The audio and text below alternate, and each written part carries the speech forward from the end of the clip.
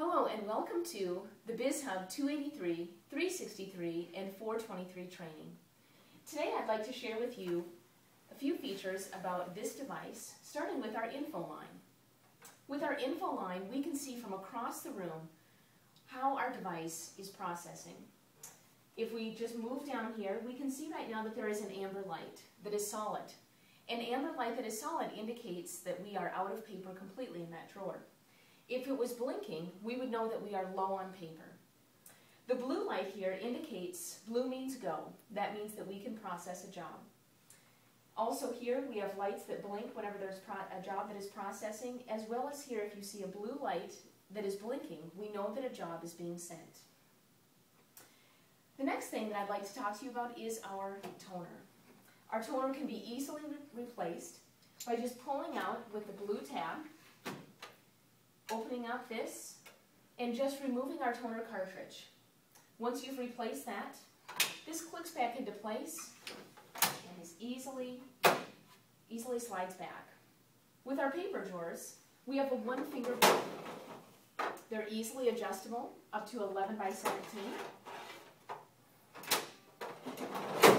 And this comes equipped here with two paper drawers of holding 500 each.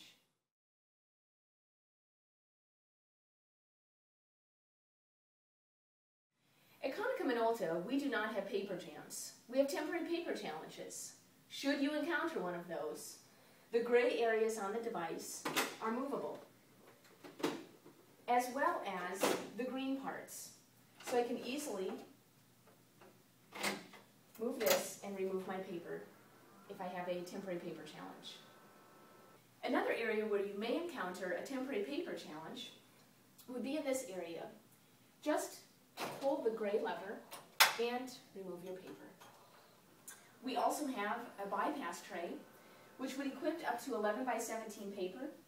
You can unfold the gray area, and right here there is a sensor that will detect what size of paper if you have an 11 by 17.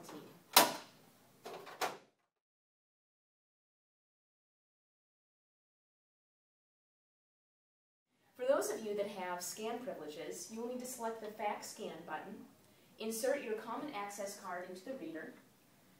The screen will then change, indicating that you need to enter in your passcode.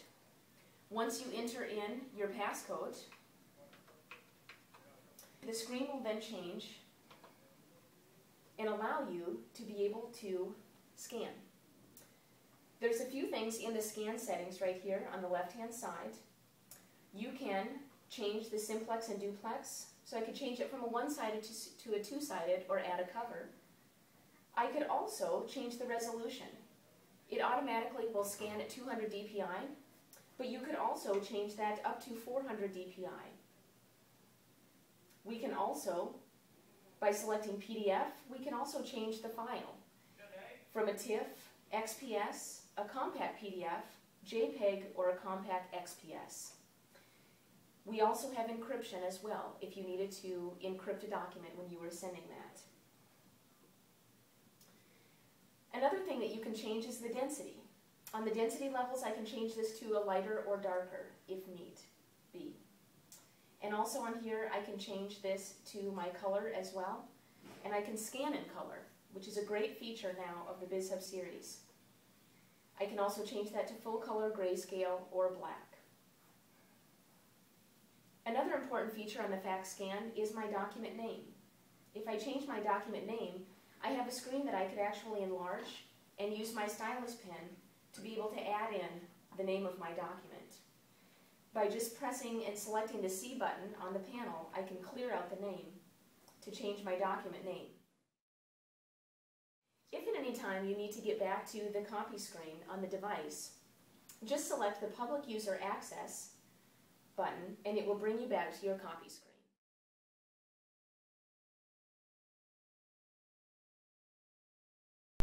The last thing I'd like to show you today is the PKI print driver that you will be using to print your documents. The tabs along the top are broken down into basic functions of the device. We have My tab, which I'll show you in just a moment, Basic, which gives you the capability of changing your paper size, zooming, your paper tray, And one important feature, which is your output method, you will want to always select the PKI print driver. Layout, where you can change to double-sided or booklet. Finishing capabilities, such as stapling, hole punching, and folding. Your cover mode. Stamp composition, which gives you the ability to put a watermark on your documents. And the quality, which you can change and enhance. My favorite part of this print driver is My tab. It acts as a favorite for your commonly used features, so that each time you open your print driver, it will look the same. I have a few of my favorite features on here, but I'd like to show you how you can edit your tab. You just go down and select Edit My tab. And here what I'd like to do is I like to line up the basic and layout and all the tabs below. And then what you can do is you can remove whatever you don't like. And as you can see, this is on the left-hand side.